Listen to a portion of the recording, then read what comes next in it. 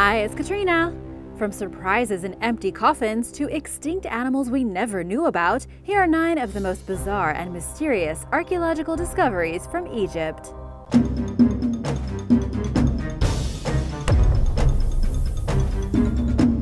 Number 9. Head cone mystery.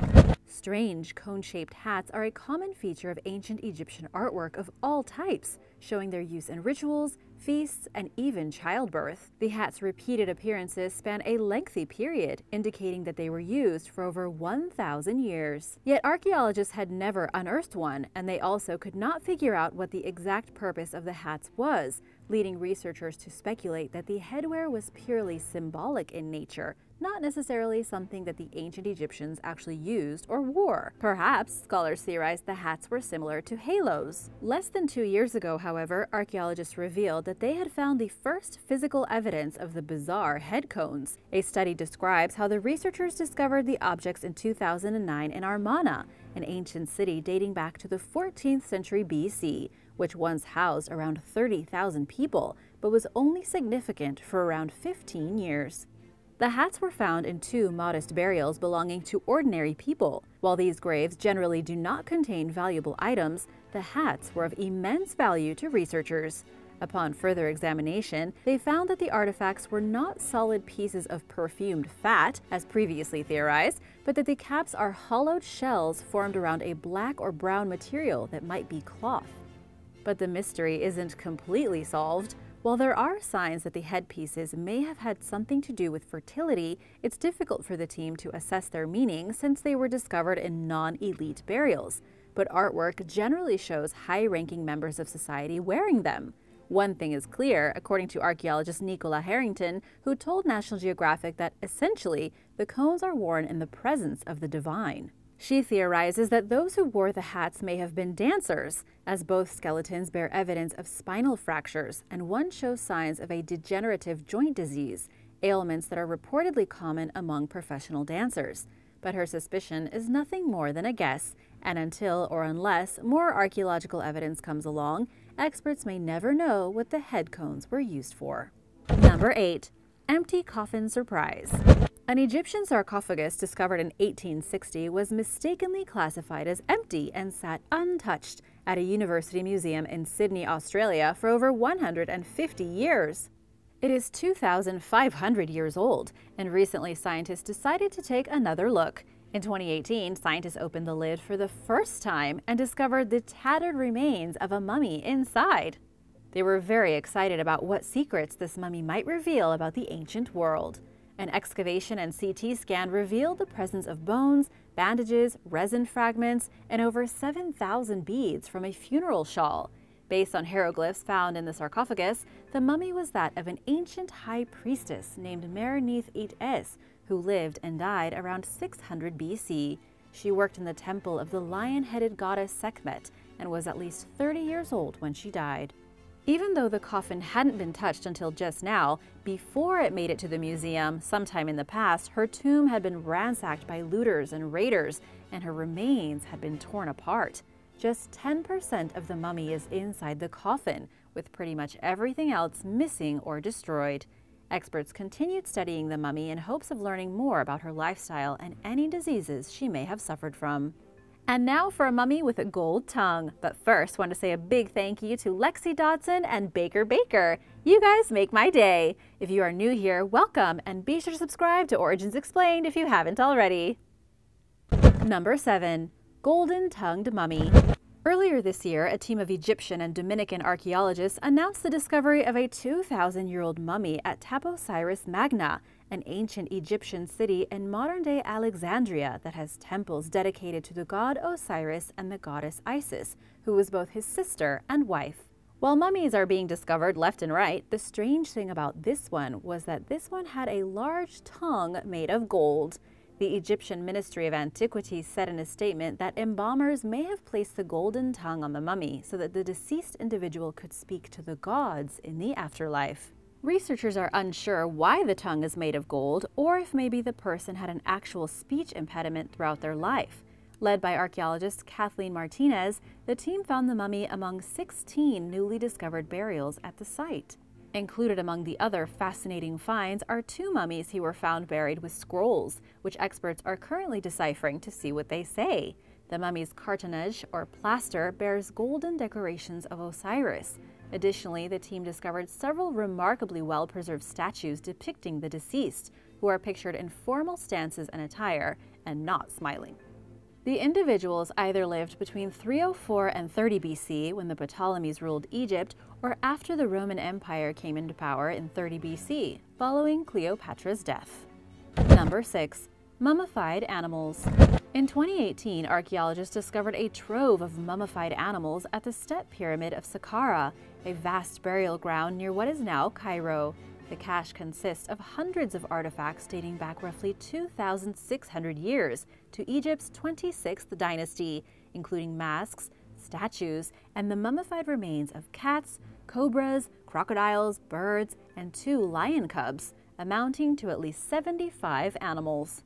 It is incredibly rare to come across intact lion remains in ancient Egypt. In fact, the pair, who died at around 8 months old, are the first ever mummified lion cubs ever discovered, and the entire collection of animals is unprecedented, despite Saqqara being a vast burial ground that was used for over 3,000 years. Besides the lion cubs, there were 3 other mummified wildcats at the site, whose species remain unidentified, and 20 smaller felines.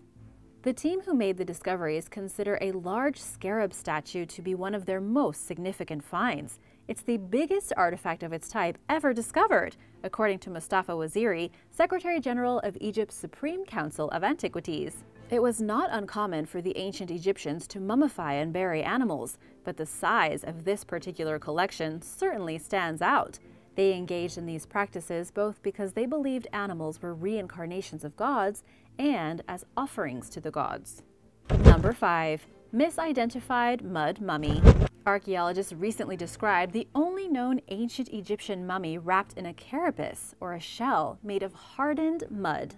Dating back roughly 3,400 years to 1207 BC, this one-of-a-kind female mummy was damaged after death and was found in the wrong coffin, misidentifying it as a woman named Merua, or Maruta. Acquired during the 19th century by an English-Australian politician named Sir Charles Nicholson, he donated it to the University of Sydney in 1860. But the woman's remains are several hundred years older than the coffin it was found in. The coffin dates back to around 1000 BC. See, this is why the University Museum is trying to get organized now. There was a lot of chaos surrounding all these Egyptian mummies and sarcophagi they were getting in the 1800s. When asked why the embalmers may have used mud instead of resin, lead researcher Karen Sawada explained in an interview with Life Science that mud is a more affordable material. In other words, this may have been a way for people with less money to receive a proper burial, leading researchers to think that this embalming technique may have been somewhat common, despite there only being one of these examples ever discovered. As for why the mummy was placed into the wrong coffin, the team thinks that Nicholson was duped by whoever sold him the artifacts. Local dealers likely placed an unrelated mummified body in the coffin to sell a more complete set, a well-known practice in the local antiquities trade, the researchers wrote in the study. Coffin plus mummy was more valuable. While these findings were only recently published, experts first noticed something odd about the mummy in 1999 while examining a CT scan of it. Upon further examination, they found the sand-like mixture that was used to encase the deceased person.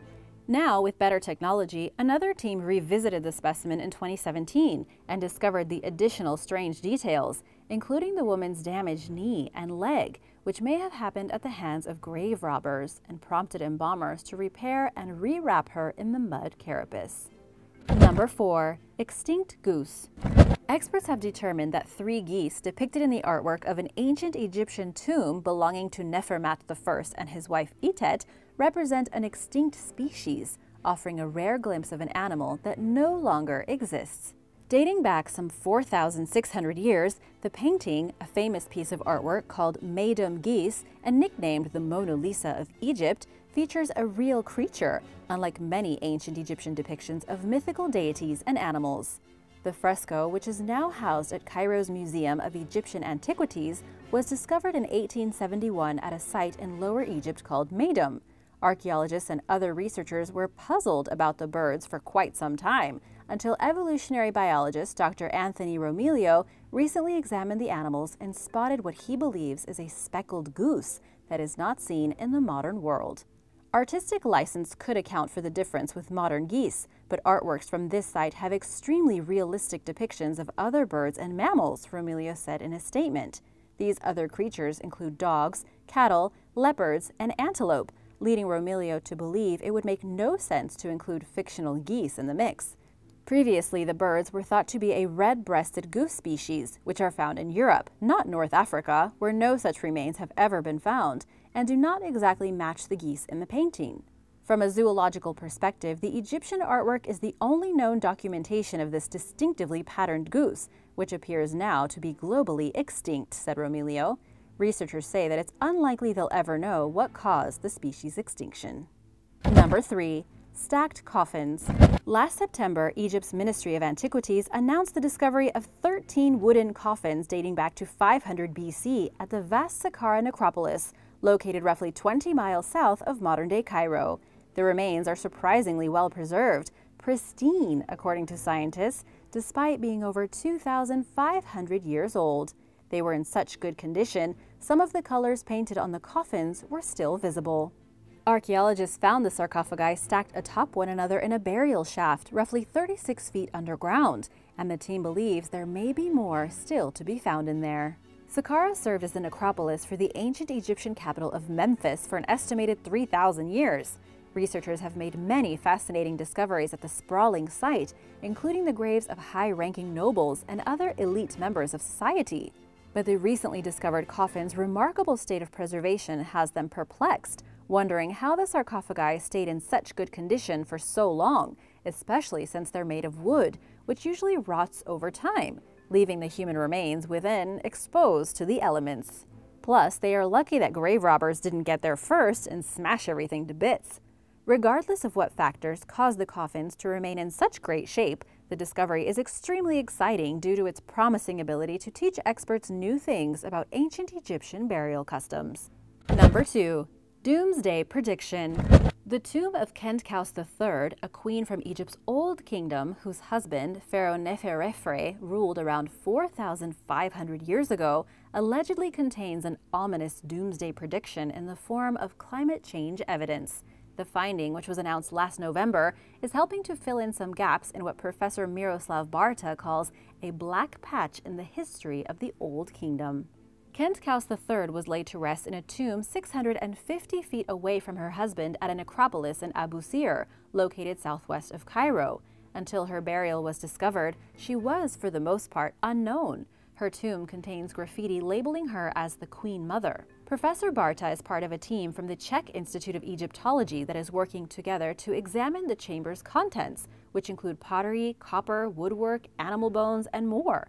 They plan to radiocarbon date and examine Khentkaus III's bones in hopes of determining her age at death, any health conditions she suffered from, and possibly even how many children she had. Unfortunately, the queen's skull was found smashed, likely due to grave robbers, making a facial reconstruction extremely difficult, if not entirely impossible.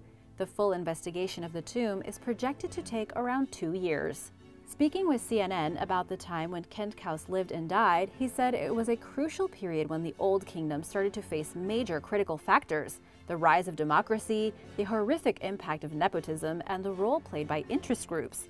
He added that climate change was also a factor in bringing Egypt's Old Kingdom to an end, with drought becoming a regular occurrence within 200 years of the Queen Mother's death.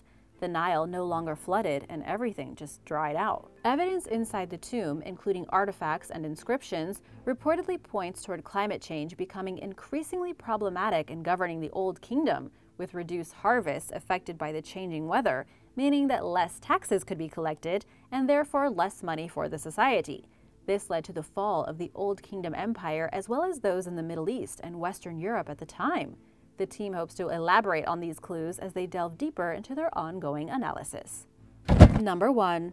The Hyksos origins. Ancient Egypt is not often thought of as a multicultural melting pot, despite periods of rulership by different societies.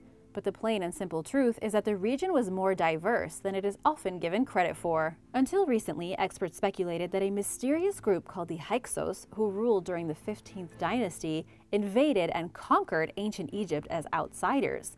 A study published last year indicates, however, that these people were not foreign intruders after all. Archaeological evidence shows that the Hyksos did indeed come to Egypt from somewhere else, but that they rose to power from within Egyptian society after migrating there some time before. All signs point toward the group having originally come from the Near East, but the dynamics behind their arrival in Egypt and subsequent rise to power are still somewhat of a mystery.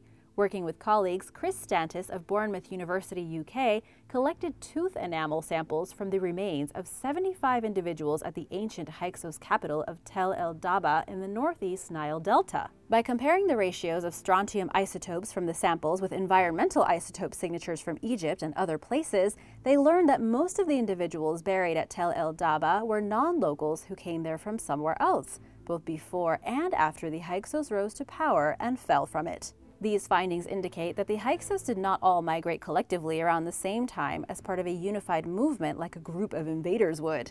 Instead, it appears as though the Hyksos were a multicultural group who eventually came to rule ancient Egypt after gradually integrating into and assimilating with society. Archaeological chemistry, specifically isotopic analysis, shows us first-generation migration during a time of major cultural transformations in ancient Egypt, Stantis explained, adding that rather than the old scholastic theories of invasion, we see more people, especially women, migrating to Egypt before Hyksos rule, suggesting economic and cultural changes leading to foreign rule rather than violence. While this study is groundbreaking in terms of identifying the Hyksos origins, the team admitted that more research is necessary to determine exactly where these people came from. Thanks for watching! Remember to subscribe if you haven't already, and I'll see you next time. Bye!